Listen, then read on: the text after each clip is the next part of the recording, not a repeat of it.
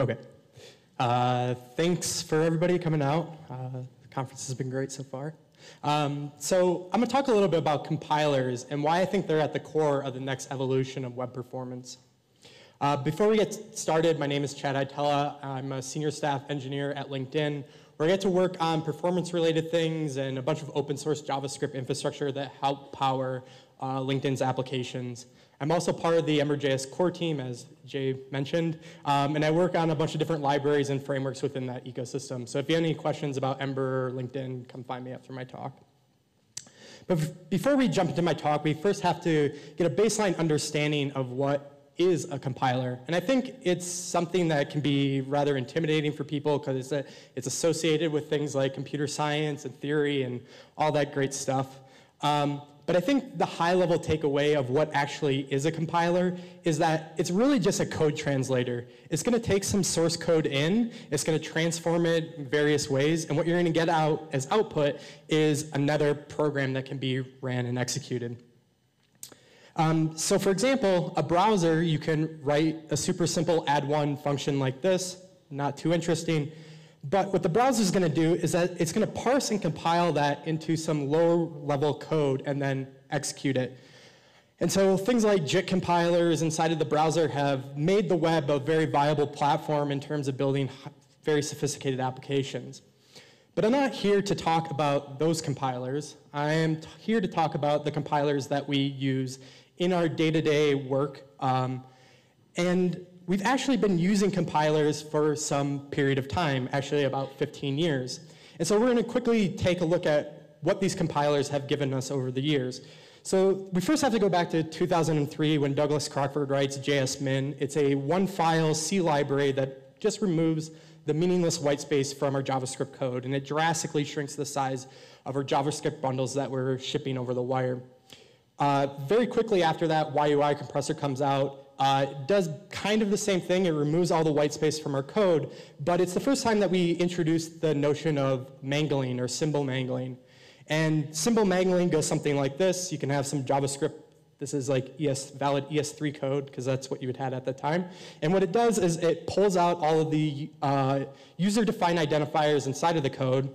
And what it's going to do is it's going to map them onto a set of new identifiers that are much smaller. And the way that it does this is that the compiler has all of this lexical and semantic information inside of it, and so it knows it can safely rewrite identifiers from one thing to the next. And so while this isn't new in 2018, I think everybody that's building a production application is minifying their code. In 2003, this was a pretty big win for applications. And then comes this period from 2003 and 2008, and not a whole lot happens, because this is actually the life and death of ES4. So for people who aren't familiar with ES4, it was a version of JavaScript that never really shipped. But if you look back at the specification today, you will see a lot of things that ES4 was trying to ship. It had like a module system, it had classes, it had generators, it had iterators, it had destructuring assignment, all of the things that in a modern web application today you're probably doing. But they didn't ship. And a lot of engineers at that point in time were trying to build more sophisticated applications.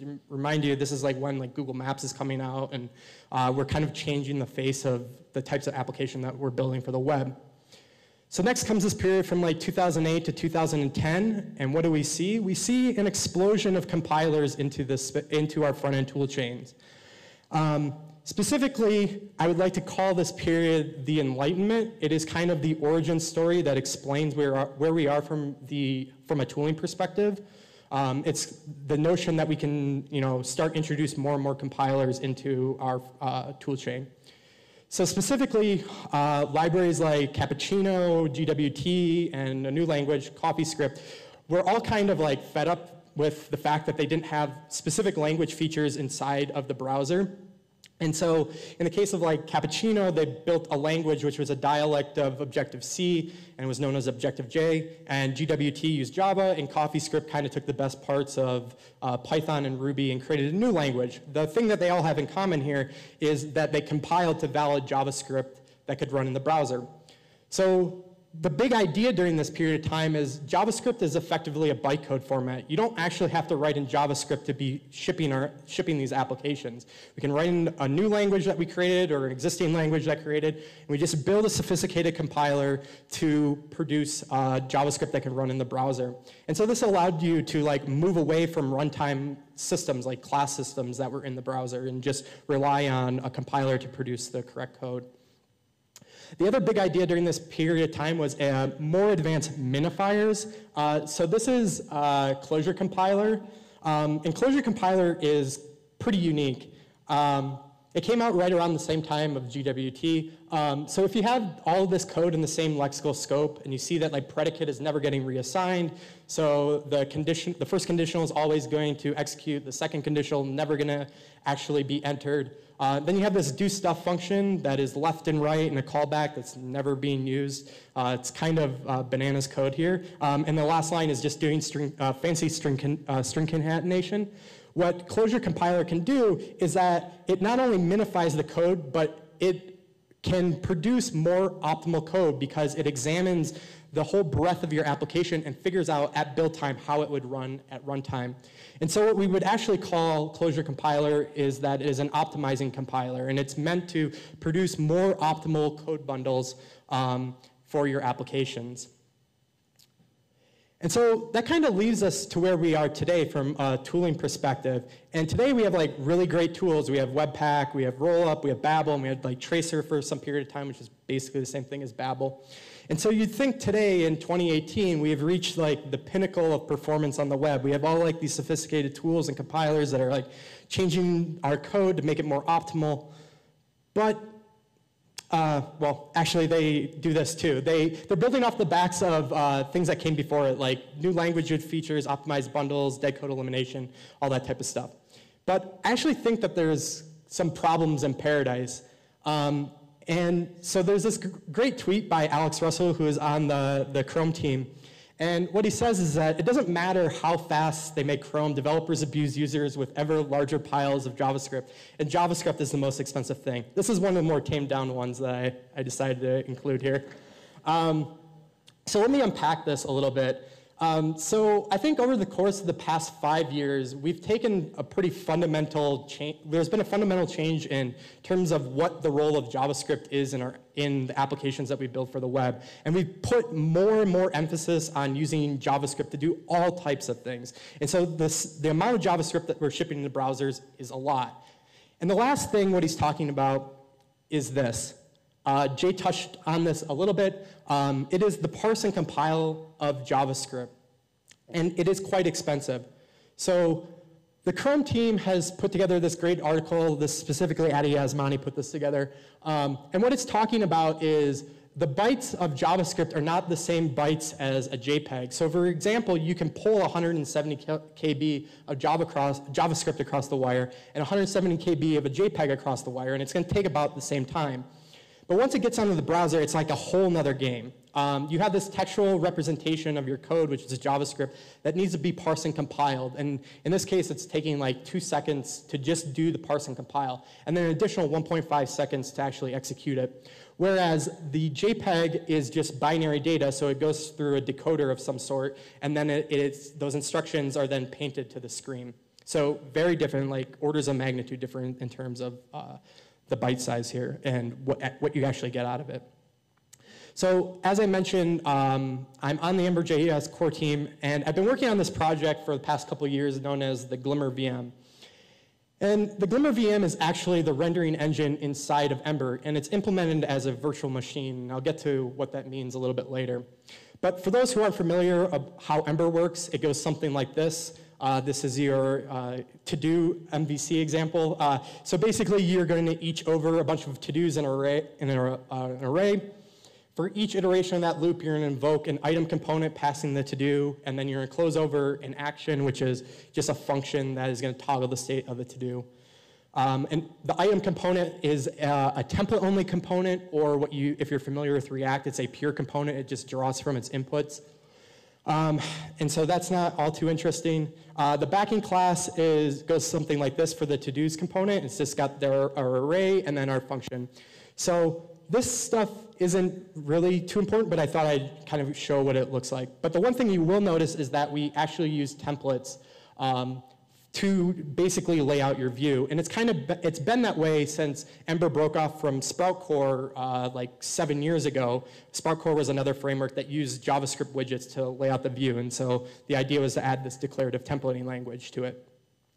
And we're not actually alone on this front. There's other libraries and frameworks out there like Vue and Angular that have taken the approach of using a declarative templating language for you to describe your views. But at the end of the day, what both Vue and Angular do is that they compile those templates into JavaScript. Even though that they have a compiler stack and everything like that, they still target the JavaScript language. Well, the Glimmer VM actually compiles your templates into what is known as a binary executable, kind of like WebAssembly. And so what does that actually mean? That means like you can write this template, and what we compile it into is a bunch of numbers, kind of like how Jay showed, that are encoding the instructions to recreate that template at runtime. And so you may be saying to yourself, wow, this is like super cool. What does this actually have to do with like parsing compile? Well, binary data is actually represented in the browser as a typed array.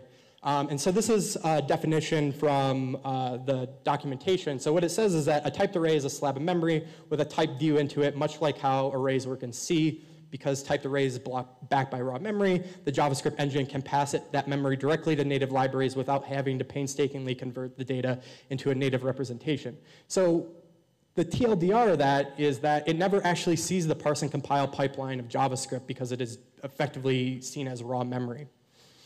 So with those specific properties, if we look at actual applications in the wild, and these are all open source Ember applications, what we find is anywhere from 25 to 40% of these applications are templates.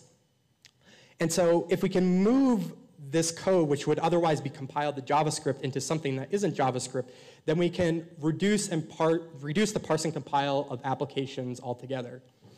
So no JavaScript talk that's talking about performance wouldn't be complete without an extremely contrived example. So what we did was to kind of like test this hypothesis of can we actually reduce the parse and compile time of these things, was that we built 3 applications. Each application is 50 Wikipedia articles. Each article is a component. And we did that in React, Preact, and then Glimmer. So with React and Preact, you get something that looks like this. And I guess I should preface this was with a 5x CPU slowdown, and we used like the Chrome debugging protocol to launch these things in isolation and collect the telemetry on them. So those are the results of that. And what we did find was that the Glimmer stuff was actually quite lower. You can actually try all these things out and benchmark them yourself. You don't have to take my word for it. This is an extremely contrived example. This, however, was not. So I work at LinkedIn, and last year we actually built the LinkedIn feed twice, one in Preact and one in Glimmer, and with the binary template format. While we think that Preact and Glimmer are great libraries for building very fast web applications, the Glimmer one ended up being slightly faster, and you can read more about that experiment there. That was like 9 months of building these 2 apps and running it for the experiment for a week and a half, and then basically throwing it away once we collected the results. So how do we actually do this? How do we take this textual representation of like your declared views and convert it into a binary format? Well, we're going to start with something super simple. So when you write a Glimmer template is actually HTML. So we're going to go with this because it's quicker to explain. So the first thing that we do is that we are going to tokenize that template into an abstract syntax tree. That abstract syntax tree is going to get transformed in multiple different ways. We're basically compiling at different layers. But what we get out of it at the end is a linear set of statements. And they're very declarative in terms of what they're actually doing. We're going to open an element H1. We have some text. It's a hello Chad, and then we close the element. So this is JSON. This isn't actually the binary format. So what we actually have to do is compile it further using what is known as the opcode compiler. Jay talked a little bit about what an opcode is. This is kind of just re-emphasizing it. The opcode, you can kind of think of it as like a very special number in the VM that is going to perform some level of work, and then it takes a number of operands. In this case, in the Glimmer VM, it can take up to 3 operands. That's how big an instruction can actually be. And so this is what we're going to compile into, this linear set of instructions on how to recreate that template. So going back to our JSON format, what we're going to do is just kind of go through this list of things. So we would pop the first statement off, take the first element in that array, and map it into a method of the same name. So in this case, openElement maps onto the openElement method. It's going to take the operands, the h1 in this case, as the first argument there, and then we push it into what is known as a constants pool, specifically the string constants pool. And it's just an array that's going to hold all of the user-defined literals in the system. And what we get out of that is a number, so in this case 0, it's going to be the first item in the string constants pool, and we pass 0 into this.builder openElement. And so what the builder is actually doing is that it's just holding on to these significant numbers. So we can basically have an abstraction around it, so we're not just passing numbers all over the place. The builder just encapsulates the numbers.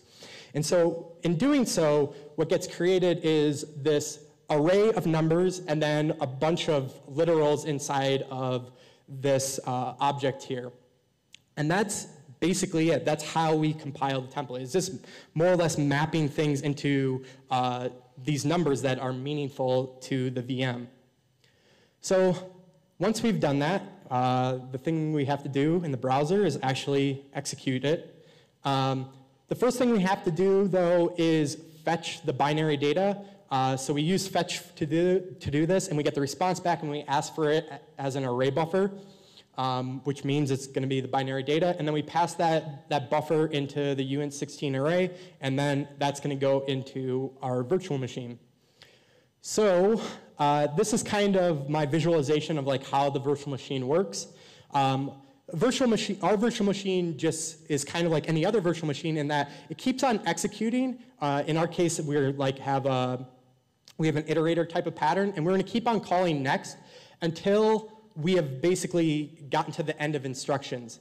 And so we have the executable at the top, we have the constants pool, the second line, we have registers, which are more or less keeping track of the state. So constructing is going to hold on to an HTML element as we're constructing it.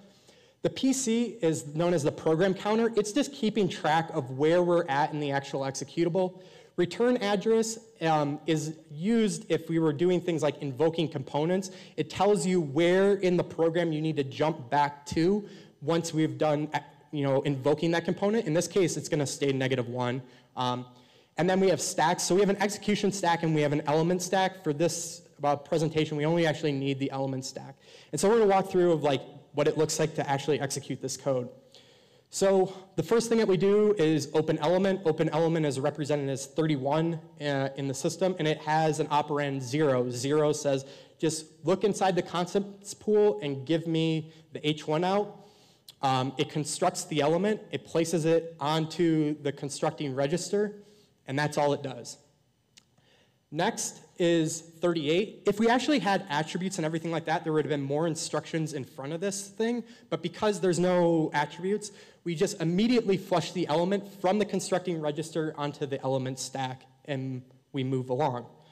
Next is text. Text, all it's going to do is pop the element off the element stack, append the text node, and push it back on. In this case, you can see that it's dereferencing 1 out of the constants pool to get its value. The last thing that we do is close element. Close element just flushes the element stack and appends the DOM node, and you would get hello Chad in the browser. And finally, we're done executing. We get a return. Return sets the return address to the program counter. In this case, it was always -1, and this tells the VM to stop executing.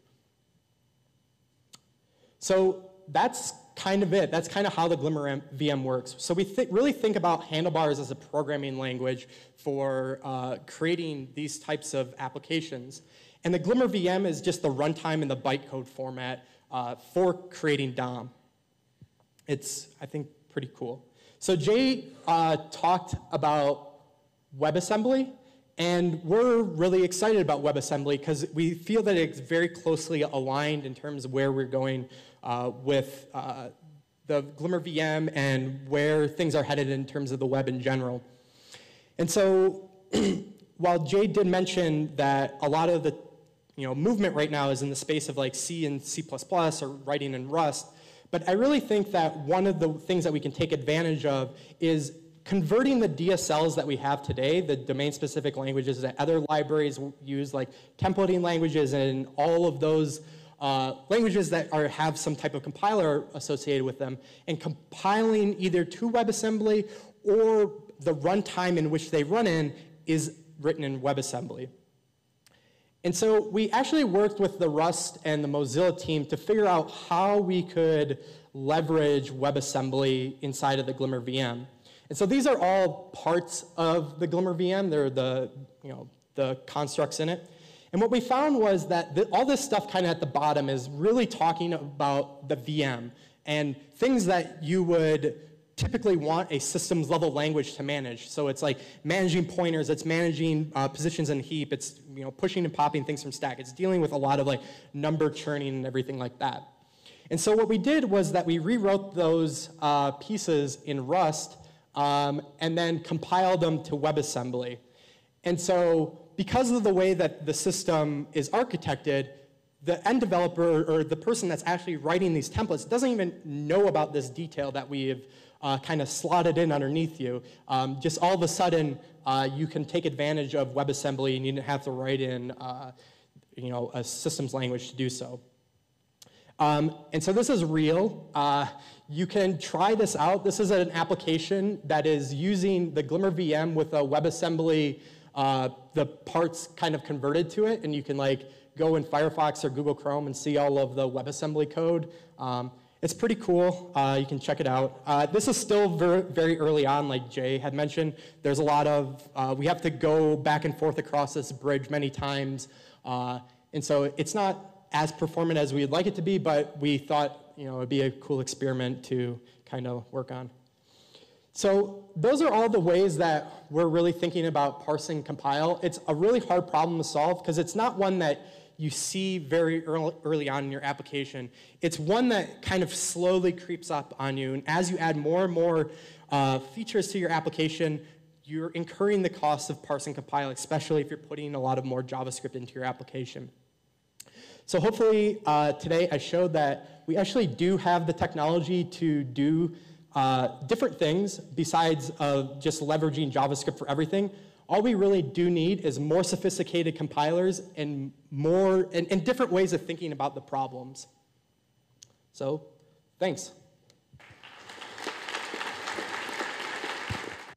I went to a lot of computer science college, and where I had to write compilers just for fun and grades and stuff, and then I became a web developer, and I was like, I don't need to worry about compilers because I don't need to worry about garbage collection. Yeah.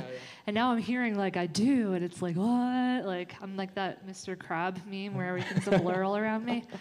But then when you think about it, a lot of us who are building for the web right now, we're already using compilers, right. Like Babel, for example. I wanted to give a shout out to Babel specifically because it's such a big part of what a lot of people are building in JavaScript, and it is now an independent project and can use support, and they're on Open Collective. So I think that we use a lot of different modules and frameworks and stuff, and they're sort of out of sight, out of mind, and we forget that there are people behind them building them and allowing us to build cutting-edge technology that can still be used by people using the web in a library on an old computer. So I think it's important for everyone to look at what you're building with and support it. What got you into building a compiler? So I do not have a CS background. I have a background in finance. I just think that the problem was kind of, so I work at LinkedIn, and we had seen very big problems with compiling the templates that we had before to JavaScript. It was this huge part of our code base is when we were shipping it over to our users, it ended up being 40% of the code that we're shipping over. So we're we need to find a more efficient way of representing these templates. And so that was kind of the necessity, is that it was just too big. And so we had to figure out what was a more optimal way of sending the same exact code, but changing the compilation target out underneath it. I'm a big fan of LinkedIn and how they've become sort of a steward of open source, especially around the Ember project. Yeah. How has it been working on open source as part of your job? Because, right, it's a part of it? Yeah, a lot of it. So for some context, I was like one of the people that helped bring like Ember to LinkedIn. So I've been basically doing it the longest at LinkedIn and trying to really build a culture around like giving back to like these projects. I personally really like it. I get to work on a bunch of interesting things and give back to a lot of other projects that are in the ecosystem that we integrate within inside of Ember and stuff like that. Yeah. What led to the decision to pull Glimmer out of Ember? So there's a couple things. So we had another rendering engine, it was known as HTML bars. We tried building some of these more performant component systems on top of it. So it came out right around the same time that React came out, and like kind of introduced this model of rendering, which is like I just set the state and then it re-renders the world. And we tried modeling those types of semantics on top of the old rendering engine. And while we could do it, it took a pretty big performance hit. And so we're like, oh, well, we kind of have to re-architect everything because this is obviously like this model is like very good. And I think that's like one of React's big takeaways is the programming model. And so we decided to break out, fork off HTML bars and create this Glimmer VM thing as a side project. At the same time, we have to make it flexible enough so that you can use it, just plug it into Ember, but we wanted it as a standalone thing because we realized that not everybody's building like these huge like single page applications, and we want people to be able to write these small components and just kind of like plop them on different parts of the page. And the Glimmer VM offers the ability to do both. Cool. I'm very into compilers, non-jokingly, glitches built in CoffeeScript, and right. I strongly feel that when someone makes a compiler transpiling language, it helps push forward the innovation of the right. language that you're compiling to. Yep. And I think that is really what has helped the popularity of JavaScript grow. Right. And again, I'm very excited about WebAssembly and all that sort of stuff. But thank you for telling us the work that you're doing and giving that history. Yeah. Thank you very much. Round of applause for Chad. Thanks.